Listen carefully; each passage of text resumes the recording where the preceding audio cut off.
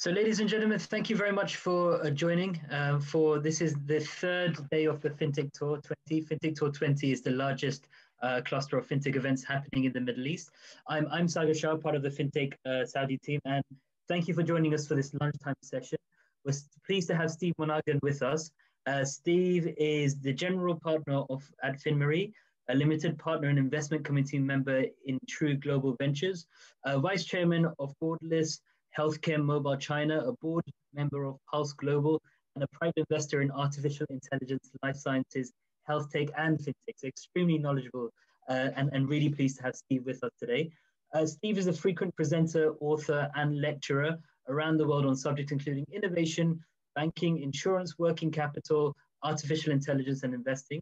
He's also served as an advisor to Intel, Astri, AIA, Veritas Genetics.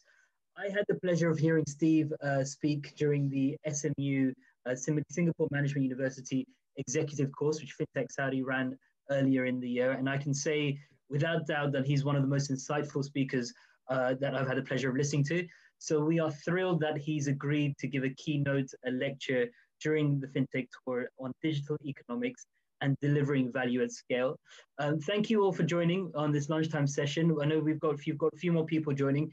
We will be taking Q&As at the end. Feel free to use the chat box to introduce yourself. Feel free to add any Q&As, and then we will cover those at the end. So without further ado, I'd like to hand it over to Steve. Thank you. Great. Thanks, Sagar. I'll just share my screen. Voila. I think the introduction was a bit too polite. It just means that I'm old. So welcome everyone, and I'd like to share with you today some insights on some of the things that I've been working at FinMirai, and also taking into the region, of course, with Riyadh Bank. Of course, nothing confidential here, so this is more about really the fundamentals of technology. I began my life in the tech industry, so I ran the product groups for Dell and Compaq across Asia Pacific, and then I was sat on Intel's advisory boards, etc. But I think the most valuable experience was me not only managing the product, but actually really developing the pricing models, etc. So it gave me quite a unique insight into how unit economics work, and that I'd like to share with you today. So we'll just get the focus and we're good to go. So today's focus is really, how do you deliver value at scale? And that's really the key challenge in anything from a technology standpoint. How do you really make technology work for you and get the benefits of what technology can do? And that's why I'm really a fan of being digital, not of digitization. And you'll see why today. Steve Jobs is a very famous guy, and what he's most famous for is when he returned to Apple, he said, start with the customer experience and work back to the technology. This is the foundation of any transformation. I've managed transformations. I was DBS's first chief innovation officer. Then I went and set up the innovation group at AIA. And really, customer experiences and understanding the customer is the start of any technology application. And I think after we know that Apple's hit above the 2 trillion mark, so I think that we can take that lesson as fully understood. So if you were to look at this, if I was to give it to you as a present, you would probably be not that thrilled. If I then showed you pretty much the same thing in this format, you probably still wouldn't be excited. But I think you can see what happens when you look at time, pressure, and design, that you can really create something that really exceeds anything that was related in the past. And I think that this is summed up in Einstein's theory of relativity. And why this is very important is that when we look at innovation, everyone's going to look at exactly the same item and have a very different viewpoint depending on the way that they're looking at it. That theory and that frame of reference is incredibly important for making sure that we really appreciate everyone's point of view, but equally not be limited by it. The basic principles that Steve Jobs articulated was really about the science of why we buy. And I kind of sum that up in this simple analogy of just being easy. De Beers is very famous for creating the diamond ring. And as you can see, they applied great design. They created something that was really compelling, that emotionally engaged with customers and really made them really desire that particular item. However, it's not enough just to have something that looks good. People have to rationalize their decisions. So while we buy with emotion, we make our decisions with logic. And that's still not enough to fulfill the full formula, because we won't take action unless it's easy. And those three things have to exist side by side in human decision making to enable us to have a great customer experience. And so whenever we design something, we really need to make it easy. And very simply, experience engages emotion. We as human beings are highly emotional. Our decisions are often driven by emotion, justified with logic, and then we'll take action when it's easy enough to achieve. Simple and easy are often confused to be the same thing, but the reality is simple is cognitive. So it's simple is something that we decide with our logic in our heads, and we make the decision on whether to move or not. So it's a cognitive process. Ease is the amount of effort that it actually takes to execute the decision that we've made. And that's a very important distinction between simple and easy. Simple cognitive, ease is effort. And what happens when we don't get that formula right, we end up with what I'd refer to in Asia as HSBC internet banking. Neither there on the simplistic side in terms of simple understanding of how to use something, and it's not there on the effort side. When you combine these three factors together, you come up with something compelling. And it's wound up in almost all the statements. And I understand from the Middle East, this is perhaps not the best example, but I used to have a Tesla and I love my Tesla, but the rational, the simple logic was it's good for the environment. And the effort side was that it didn't require any servicing other than tires. If I look at coffee, I love my Nespresso because I can enjoy quality coffee and the machine cleans itself. Again, emotional engagement, simple rationale, and hits on the effort side. Amazon. I love shopping at Amazon because I can buy what I need with the one-click checkout. Again, we hit all those three items of ESE. So very simply, it's good for business when we really think about customer experience in these terms. It's not enough just to understand design. We also have to understand that design is part art, part science. And it's important to make the distinction between the two. As I often say, art you can appreciate, science you can measure. So when we start to think about design, how do you value design? It's not easy to do. If we look at it from this perspective, if we were to put this spec out and look at each of the individual features and functions of that particular offering, then it's very hard to distinguish which is the right actual car to buy. If we add another piece of information, which is price, that will logically take us sometimes in different directions. But what really happens is we make our decisions from the other way down. We will often look at the brand, then look at the feature set and the price, and then make our decisions. So the brand is often what drives the emotional engagement. Price is part of the simple logic, and then our rationale and ease of effort really decides about, can we access what we want, what we've already made our decision to buy in an easy enough fashion. But when it comes to pure design, design is, and because it's emotional, it's highly individual. Everyone's going to have a favorite, and it's very hard to value what that is till it's done. If you design a pretty website, you don't know, no matter how much you invest, whether you've really achieved an emotional engagement till you actually test it with customers. So design by itself is very hard to measure. But there are two things that are quite easy to measure in that formula: simplicity and ease. So I've been lucky enough to work with an interesting company called iSky Research, which I believe is now setting up in the Middle East. And what they do, and we helped co-develop this, was to start looking at simplicity and ease and start measuring and ascertaining that. So if you have a look at the example that's on the screen today, you will see that BBVA, for the process of registering a device is actually the best UX experience that you can get. However, if you look at the consistency of how they deliver UX, you'll see that they're actually ranked the worst in two other categories: changing email and locking cards.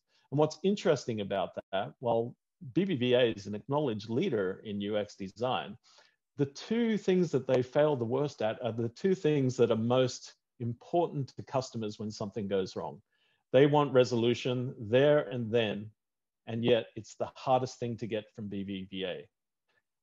What a framework which measures simplicity and ease does is enables you to now deliver UX with consistency across all functions that you deliver to customers. And I think that that's a very important thing to get in the habit of. And if we look at the results and impact, then I think that's also interesting. What Apple's been able to do and pioneer with its design thinking, and I was a competitor back when it began the process, is it's able to take often inferior technology and bundle up with simplicity and ease to deliver a superior customer experience. By combining design, simplicity, and ease, they can often sell older technology at a much higher premium. And what drives that premium is really what they do around design. So when Steve Jobs introduced the iPhone, he and an iPad, etc., is what he did is through simplicity of design and interaction and really thinking about customer experience, he was able to attract 2 new generations of users and sell that technology at a massive premium to what was available in the market, even though technically, spec for spec, competitors had a much better product. And that's the value of design, something that you can't really quantify upfront till it's delivered on the emotional side, but you can definitely quantify in terms of the simplicity and ease, which is why with Steve Jobs and the iPhone, he was able to get babies able to swipe and start using technology. And if you've seen babies trying to swipe magazines, they don't really understand how that works now. So he completely changed behavioral interaction with technology. So ESE, I think, is a very important framework for everything we do around customer design. But of course, transformation is much more than that. It really comes back to how we define critical roles around leadership, building a culture of innovation, and understanding how we use technology effectively. The old method of technology adoption in banks, and if you think about it, what a bank used to be is someone that bought technology, branded it under their brand, and extended it out to customers. And the process was usually around deploying capital to purchase technology, then trying to work out how to fit with it, so venturing with the technology. And then the learning was that that technology really didn't fit their business models in many instances. There were too many trade-offs in actually delivering the business model.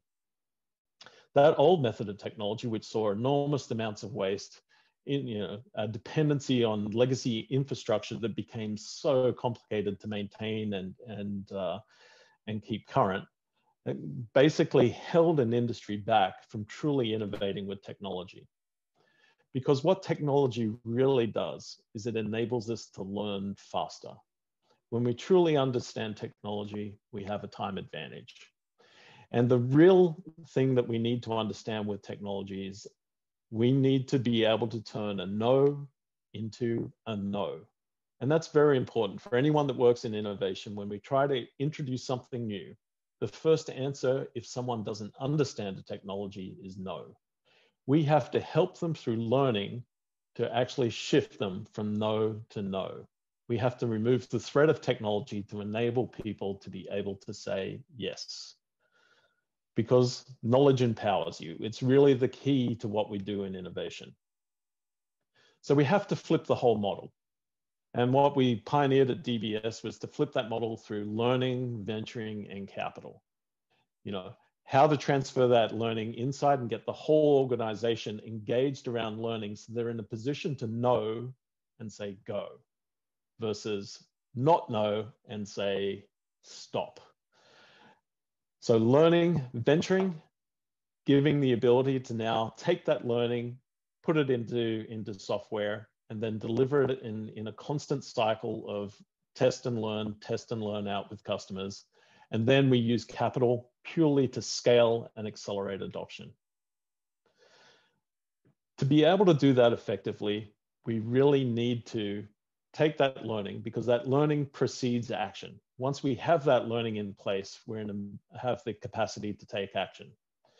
What's very important in our industry is to understand what technology does for you. So the first thing is that time is, of course, money. We understand this well in banking. Time is, of course, also in financial services, risk.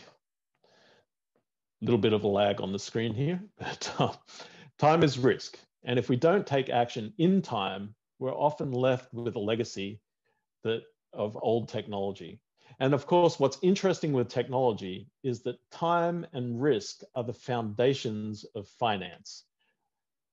And the sole purpose of technology is to arbitrage time. So if we look at that in a holistic context, if you've got an industry that's driven by time in terms of risk and money, and then you have technology which can arbitrage time, technology creates a huge advantage in our industry. It creates a competitive advantage. And if you're able to have a time advantage and a competitive advantage, you live in your competitor's future. This was taught to me by a former three-letter acronym employee who used to run the global infrastructure for AI for that US intelligence service. He said, if you could act ahead of your competitors, you knew what they were going to know in the future, you lived in their future. And that was really competitive advantage. But to understand that from a technology standpoint, we have to understand the three core things that drive technology adoption. These were the first things that I learned when I moved into the technology industry. Moore's law, Metcalfe's law, Kreider's law. Moore's law, as we know, was developed by the chairman of Intel at the time. And it states that the processing power, or the number of transistors on every piece of silicon, doubles every 18 months for the same cost. So Gordon Moore said, basically, our decision-making capability on silicon doubles every 18 months for the same cost. Metcalfe's law is Robert Metcalfe, the CEO of 3Com. He stated that the value of a network grows at the square of its participants. Now, this is particularly important because it's really about the value of networks.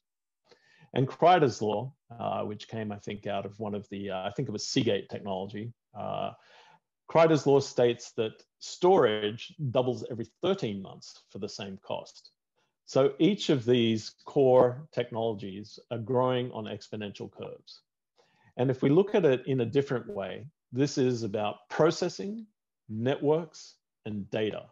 If we look at it from a different angle or a different point of relativity, this is about our ability to use technology to assimilate learning into knowledge. So artificial intelligence, AI, machine learning, however you'd like to refer to it, sits at the confluence of these three core technology laws. Moore's law, of course, is slowly coming to an end, but what's really important is it's being replaced by something faster. So if we have a look at technology economics and we start looking now at what that means, when you have exponential technology, what you see in the middle is the number of camera sensors in the world. Now, if you look at the far right, you see that graph to scale. And that stopped, the latest information that I could update was to 2017. The top of that graph would have almost doubled, if not tripled by now, given the deployments of cameras around the world. That only describes one part of the data element. The second is that you've moved from 1975 from 0.01 megapixel now to 108 megapixels, which means that you would have to X the y-axis by about 1,000 times, or the height of the building that I'm in now, to truly see how much data has come off the back of those sensors, which is why AI initially focused on imaging, because you had such an enormous amount of data growth. When you look at Moore's law and you understand that the last processor, which was the Skylake, just prior to the latest release a month or two ago, had 2.99 billion transistors on the piece of silicon. And if you have a look at the Cerebras processor, which is now being released, it has 1.2 trillion transistors. And remember, what a transistor is a binary point where it says that once an electron hits it, there's a decision point. It's either I or O. So your ability to make decisions scales enormously with a lot of the new technology that's coming out. And when you get, of course, to quantum computing, you could anything up to between 100 to 500 million times the current compute power, and what's really important about quantum is that you're starting to actually, instead of doing things in a serial nature as we do as human beings, you're now able to simultaneously process, which means that you're arbitraging time in a way that's not been possible before, which is why there's all sorts of implications on everything from core security, bank security, down to blockchain, which today, because we approach things in a serial way, is seen to be relatively safe. Quantum changes everything because it arbitrages time to the maximum extent. So when we think about technology economics, hopefully we've got a feel for how that operates. But I want to take you through how the actual math works. So if you look back in 1975, the cost of that 0.01 megapixel camera was $28,500 US. 1975. That was the estimated retail price for 0.01 megapixel. If we fast forward now, the current Samsung phone, which I have in my hand, is 108 megapixels. And that cost, when it was released, $1,300. And as we know, that price has already come down significantly. So if we look at just the feature appreciation from 0.1 megapixel, no one would buy 0.01 megapixel now. That's 100 pixels by 100 pixels. It's less than an icon. Now, if we assume that we will always want better and better cameras, that feature appreciation is about 23% per annum just for the camera alone.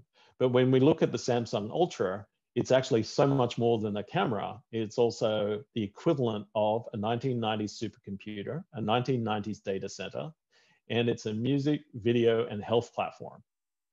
So you could actually use 23% per annum feature appreciation or value appreciation from a customer's perspective, their expectation of technology, as being a baseline. If we flip that and look at the cost side of the equation, 1 kilobyte of memory, or if I put it up to a per meg price, was $11,378 per meg. If you fast forward again to the beginning of 2020, you could buy a 4 terabyte micro SD card for $748 US. That represents an annual depreciation rate of about 33% per annum for 45 years. So now if you've got value appreciation going up, so customers' expectations of technology appreciating every year, and then you've got depreciation, you can see what damage is done if you have a 5-year backlog in your technology. It means you're basically delivering junk to market that's valued by no one. So the ultimate is that technology is very much like sushi. You wouldn't eat 3-day or 3-year-old sushi. It's really something that has to be consumed quickly because that value gap is about 56% per annum. So when I used to do the pricing algorithms for Dell and for Compaq, that's kind of the depreciation rates that we'd look at, which is why we would never sell last year's computer. So in the technology industry, it's as important to kill as it is to create. And believe me, banking is becoming a technology-driven company. So every year, consumers' expectations are better, faster, and cheaper. And when we think about agile, and we often hear agile, it's a culture of agile. It's not. Agile is a reflection of technology economics. You either get it done quick. It has a time, it has a short time horizon to actually deliver that value to market, or it's considered waste. So agile, to get to an agile culture, cultures are not created by putting them first. Cultures are created by having a shared language, learning, and common experiences. And that's the result of actually putting in learning into action. So now if we look and we understand technology economics, now we can apply that to digital economics, which more directly affects us in banking. So when we start delivering platforms to market, there are 2 core vectors that we need to think about. One is on our portfolio, and the other is on the network or the distribution depth. And what's quite interesting from a digital economics standpoint is that your platform or your investment in that core app or that core platform or your core technology infrastructure, that's considered a fixed asset. So if I have a $1,000 fixed asset and I have 2 customers, my marginal cost is $500 a customer.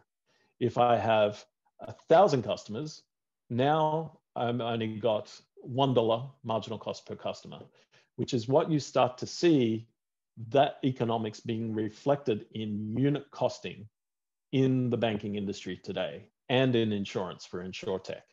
So you're starting to see unit economics starting to prevail in terms of what that does. If your cost base or your marginal cost base is declining with scale, it means that your margins are continuing to improve. So if you have a look at Metromiles, which is a US insurer, if you have a look at their latest investment deck, if you can get your hands on it, all they talk about is unit economics and how that actually improves their margins over time. So, but there are two vectors: portfolio optimization and network depth. So this, on network depth, our objective is to take our platform and to scale it as much as possible. And then from a portfolio perspective, we use portfolio to drive incremental margin because our marginal cost of acquisition is very low.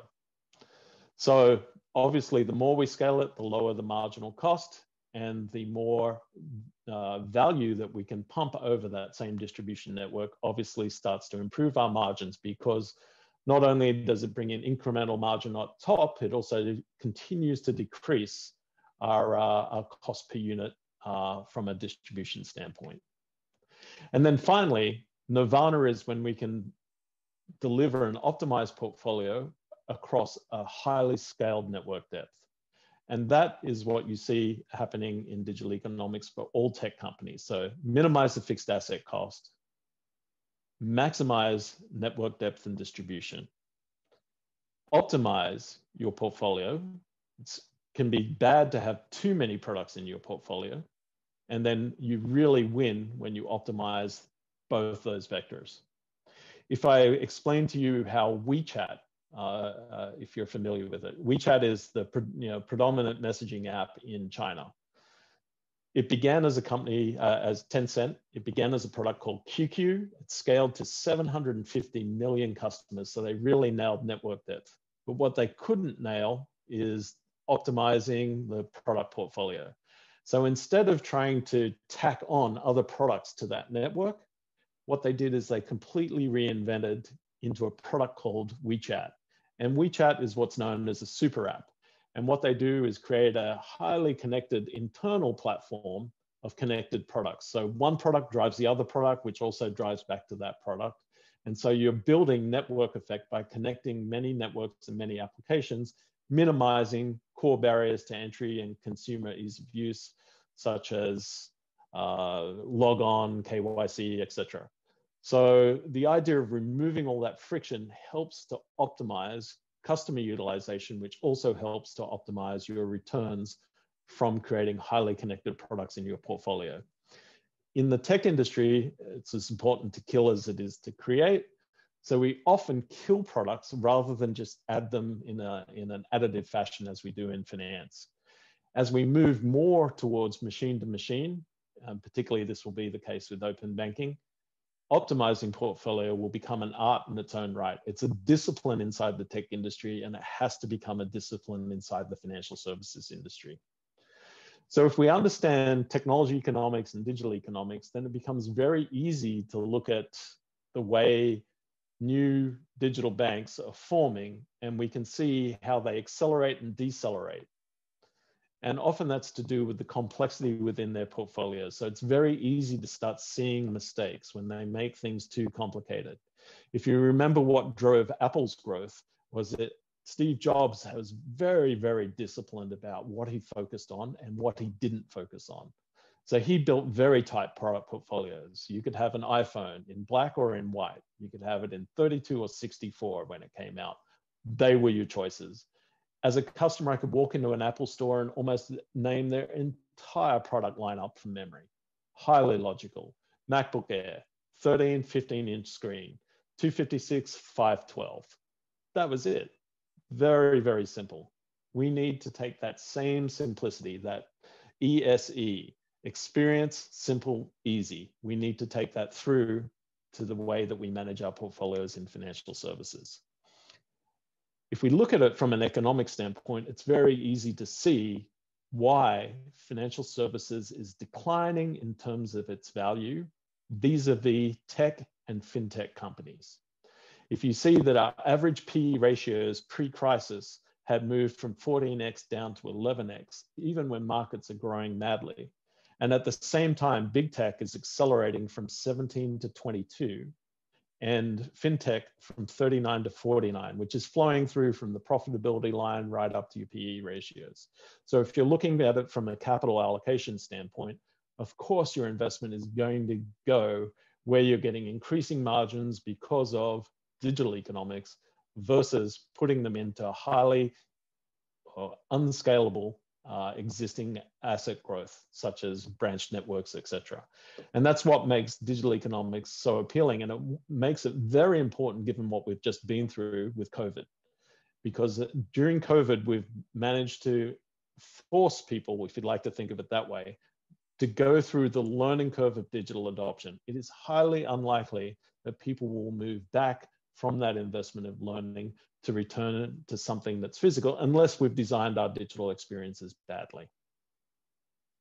So in quick summary, from any digital product in any company, you always have very simple digital objectives. And that is simplicity outside, intelligence inside, and embedded everywhere. And that way you're able to really scale your digital economics.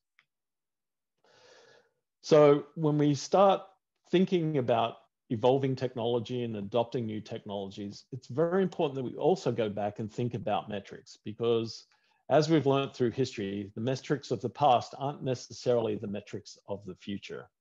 So if we go back and imagine ourselves in the 1700s on horseback riding through the Midwest in the US, how would you measure progress on horseback?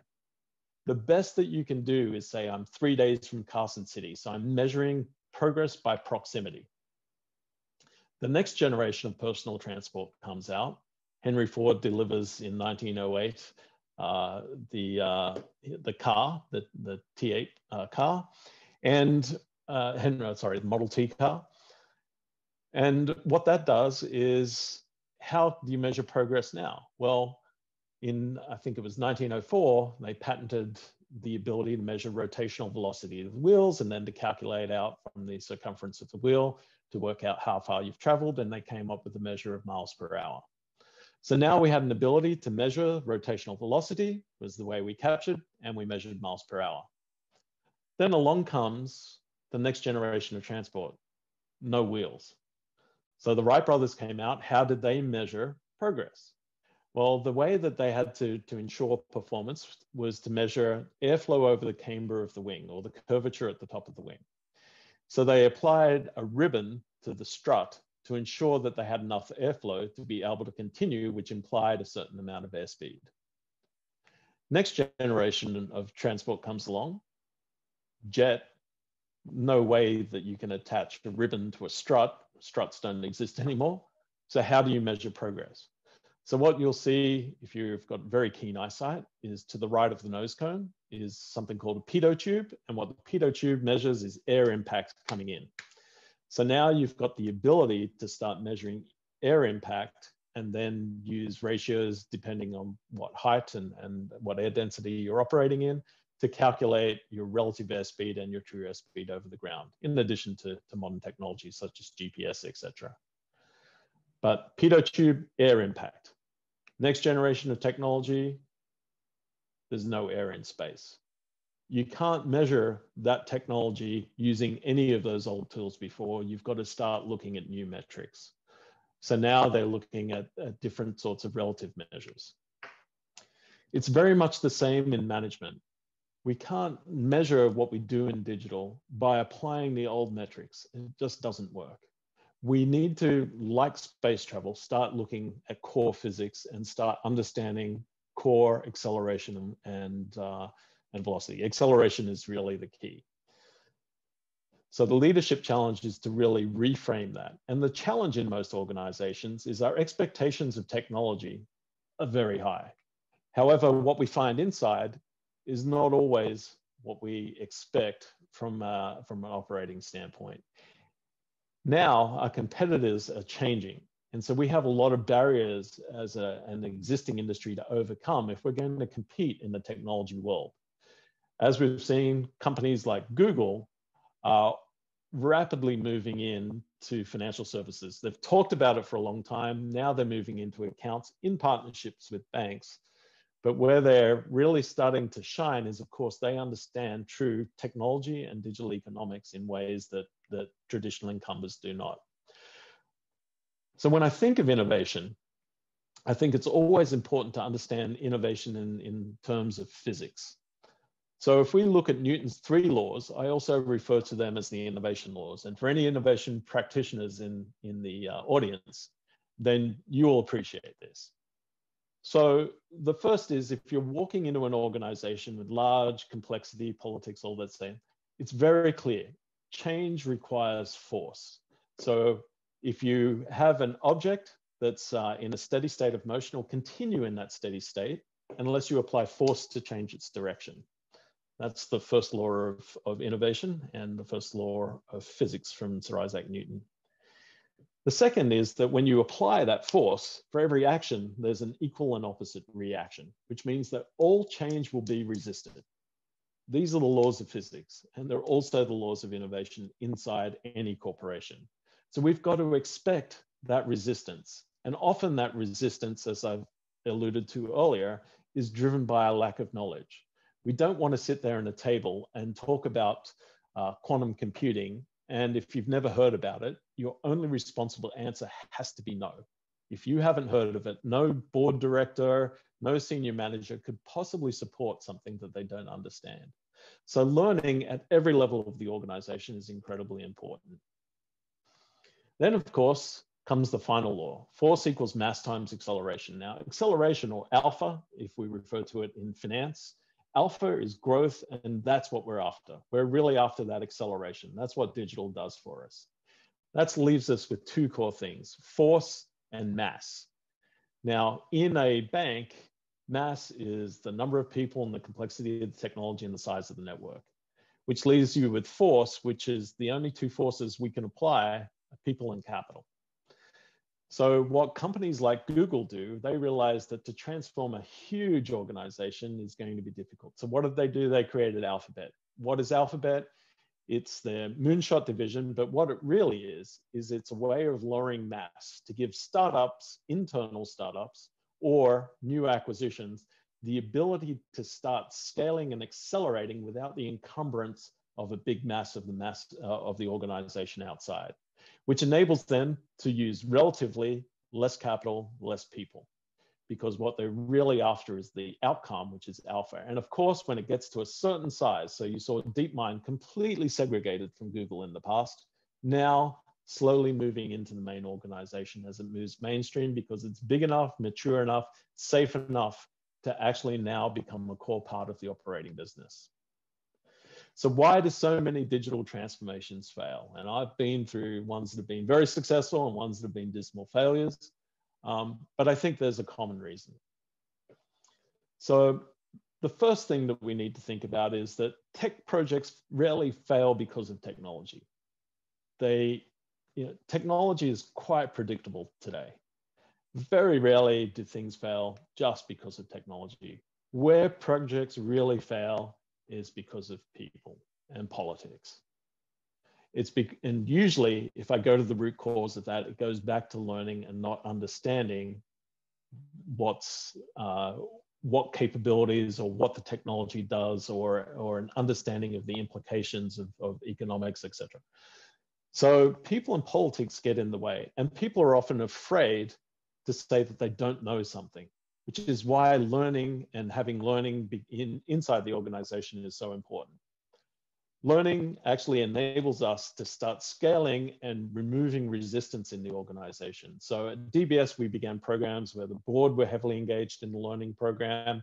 I'd frequently go to board to help them, not for approvals, just purely to help them understand what was happening with technology, economics, etc. And then at the management level, same thing, from the exec teams down through to every level of the organization. So if you look at DBS today, every single person in the organization is trained in human-centered design. They're trained in Python so they know how to program, so they're not scared of it. And now they're being trained in AI as well.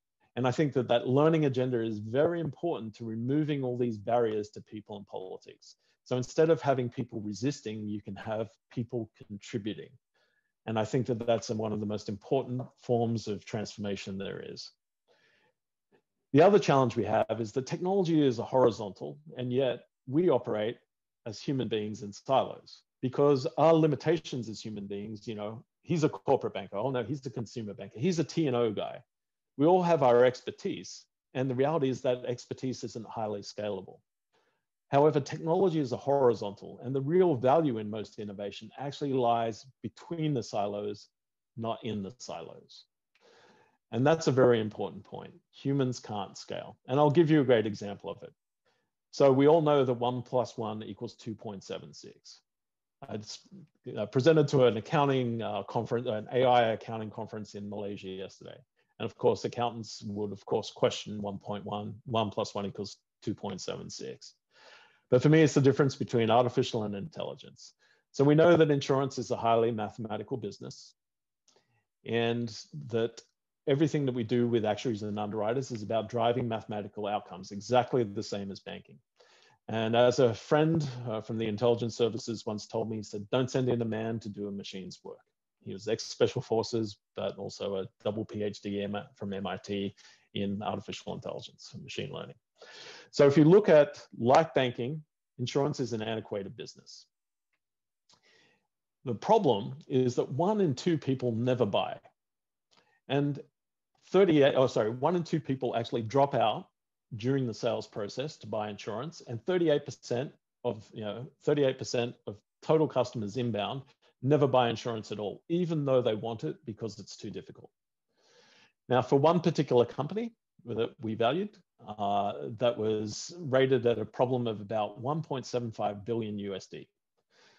So we understood that the problem was due to customer data acquisition or inquisition. So insurance companies ask you, they ask you for basically 609 data points to make a decision about whether or not you should get the insurance that you want. So I developed an AI company that looked specifically at this problem after leaving AIA. And so when we did the root cause analysis, we understood that the fulcrum point, or the big problem, actually went back to the very core way we looked at risk. So our actuaries and our underwriters. And we looked at these 609 data points that they required. So we started to blend human experience, the expertise that we take from the human being, and then start encoding that experience into algorithms. We went through that process and got our result. 91% automation, 90% simplification. By any stretch of the imagination, this was an amazing and game-changing result, and I don't think anyone's exceeded those results in the industry yet. So the company was valued at $100 million. We took, in 10 months, we took that back to the customer. While we celebrated, we took it to the customer, and the customer started to give us this sort of response. It was like the actuaries and the underwriters weren't happy, even though we exceeded every metric that they gave it to us by a wide margin. And very simply, they said that in a very small number of cases, your results are different. There's a 1% misclassification rate. The machine made a different decision to the human being in 1% of cases. And of course, their response was, it's not good enough, get out. While if you look at that 1% risk versus doubling your business with huge margins, it was very, very minimal impact from a horizontal standpoint. But within that particular silo, it was deemed to be unsufferable. So we had our life-changing equation discovery, which was that equivalent of a modern light bulb moment. And we understood that the humans thought that they were perfect. The underwriters and the actuaries thought they were perfect. So what we did was we turned our algorithms onto their decision-making process. And we started to look at their misclassification rates. And what we found was that their misclassification rates was 38%. 1 + 1 = 2.76. The problem that we found is that human expectations of technology are binary. It's on or it's off. It's right or it's wrong. AI is probabilistic, like we are. And if you look at that 38% misclassification rate, it's the same reason that you can get a credit in university with a 35% misclassification rate. So what technology does is it completely challenges us as human beings to start looking and trusting our instrumentation. As a former commercial pilot, I once sat on an AI conference with people that are global names in the industry, 4 of us on stage. I was lucky to be there. But what we discovered afterwards, 2 men, 2 women, all 4 of us were pilots. We all learned to trust machines. So what this means is that we have many difficult board decisions to make, and we need to have people that understand the difference between emotion and logic. There are good reasons to accept emotional guidance, and there are good reasons to accept logic, and we need to make very conscious decisions about what the price to pay is. And the real challenge, as we know in the technology industry, is the technology industry approaches this problem with a growth mindset. We don't look at AI and automation as an expense reduction. We look at it as a way of amplifying the human being, so to amplify and grow. If we look at Apple's growth in adoption, it's all been about adding people. It's never been about laying people off, because they've really used technology to really scale the business. And for us, as we approach things like open banking, which is really about machine to machine and scaled networks, it's really looking at digital economics.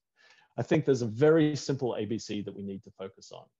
We need to focus on how to avail our core expertise, how to put it out, our core expertise, KYC, et cetera, out in APIs.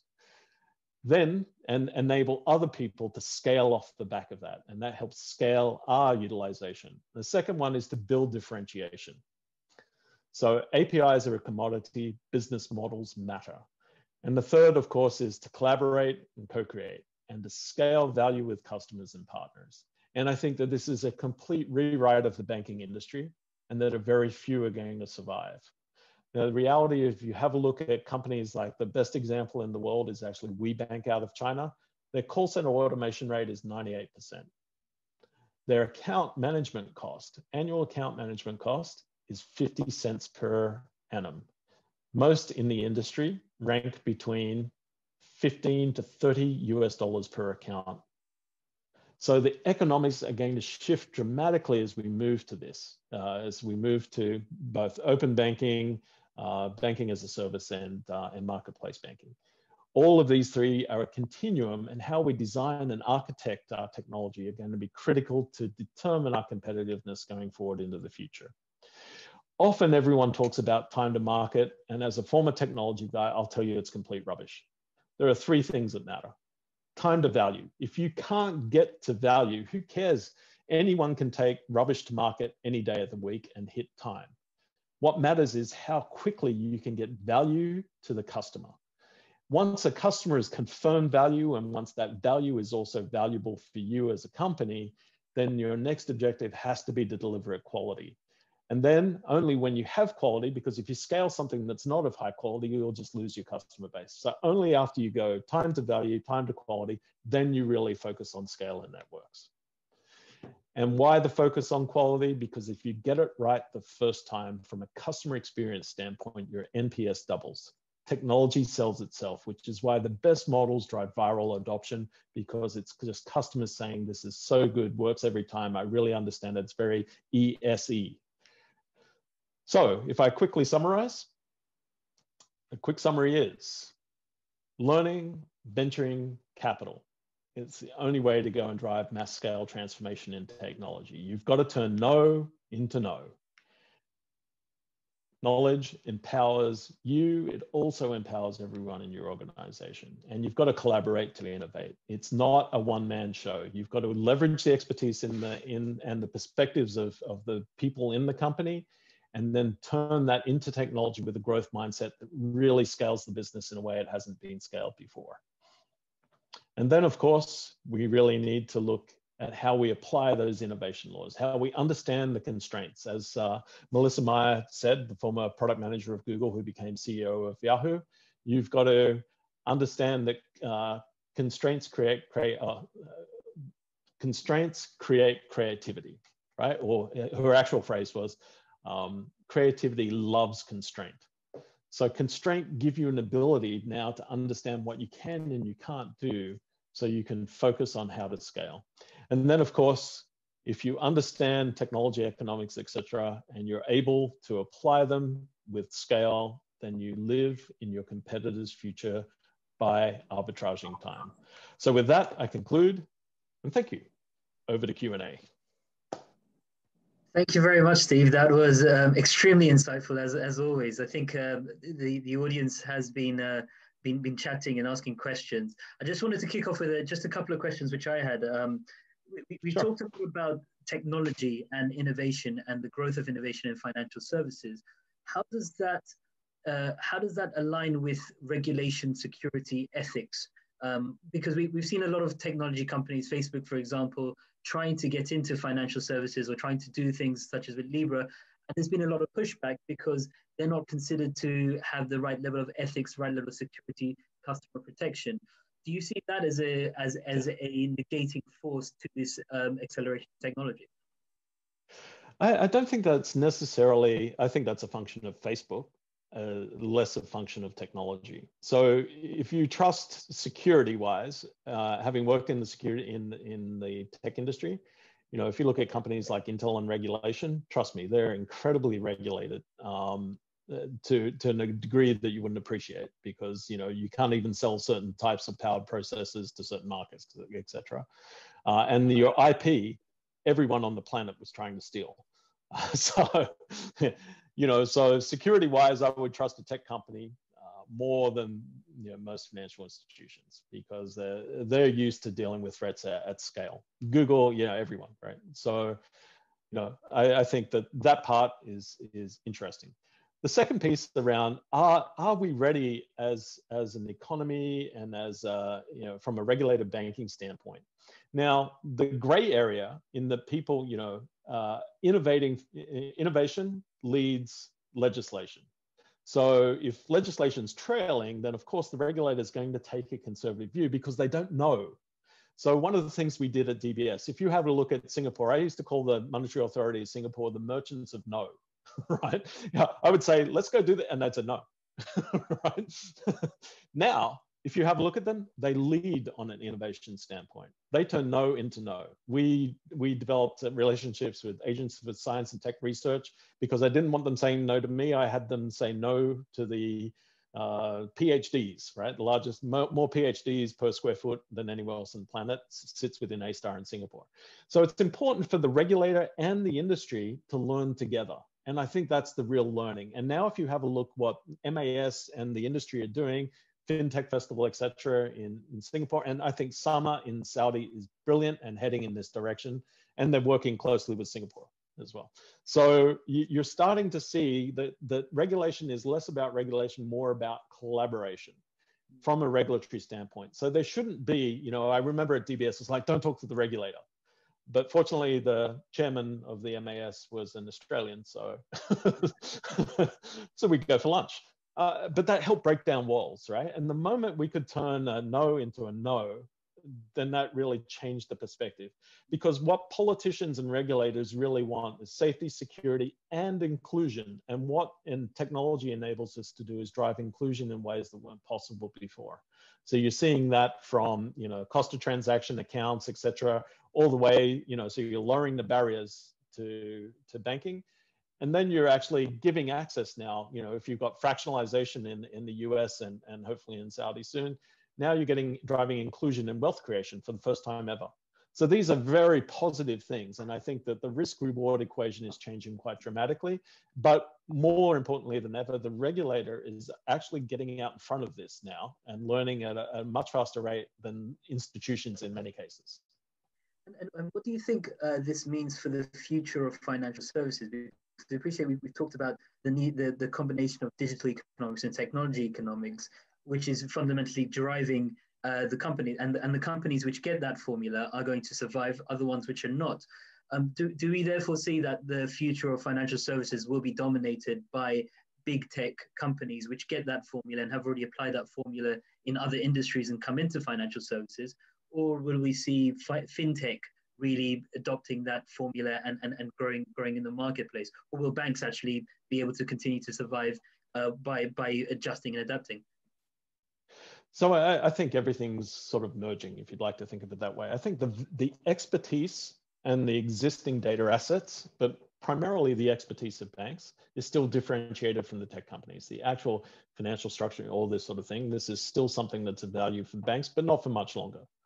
But what we're seeing in markets, if you take a look at China as an example, WeBank, which was basically a fintech and then backed by Tencent, is now the fastest growing bank in the world.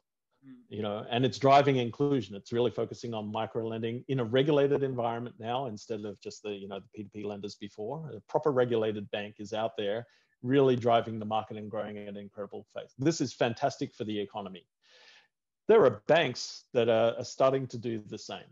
There's nothing that inhibits a bank from going and doing it. You're seeing some, you know, like a guy that used to work for me started the banking as a service platform for Standard Chartered in Singapore.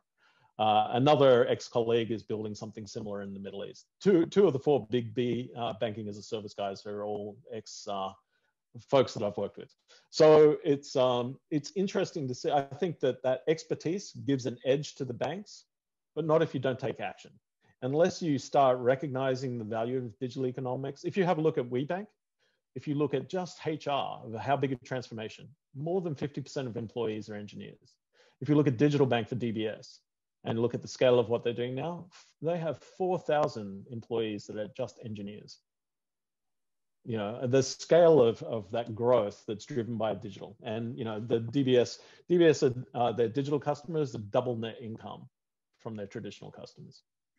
And that digital move is accelerating. And as talent becomes a focal point for that, making sure the companies have the right level of talent to be able to grow going forward. And I think that's something you alluded to is continuously learning within an organization and making sure the new skills, the retraining of the skills are there for a lot of people. Yeah, absolutely. And the talent exists within banking. You know, I've been lucky enough working in Riyadh Bank. I've just finished as Chief Digital Officer yesterday. But, you know, they're hugely talented people in the markets in, you know, right across the Gulf, right? And they exist within the organizations. The real opportunity is to tap that talent and to empower them.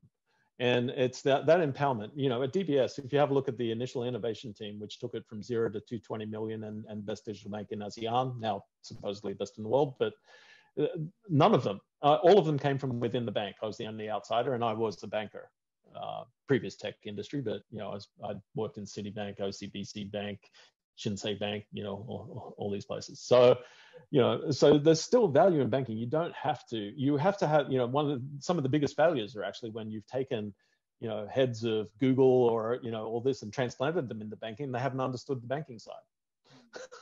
If you look at Google as a model, I think it's, you know, I pitched many years ago to them. I said, you should make payments free. Why would you charge? Look at what you do with search. The value of a payment, the value of the data around it is far more valuable than the payment fee. So why would you not leverage your core business model into, and they just couldn't get it, right? They were too focused on trying to be a bank, you know, trying to get banking talent to go tell them to be banking, you know, and do a traditional model. So I think that the talent advantage lies within incumbent bankers. That talent advantage is there. Skills you can train for, right? But you have to make that investment and you have to be open to learning. And it's not, you know, as I learned in DBS, it's not top down. And the CEO can try as he might to force change, but it's got to be this empowerment that goes both ways, right? And learning that goes around the organization.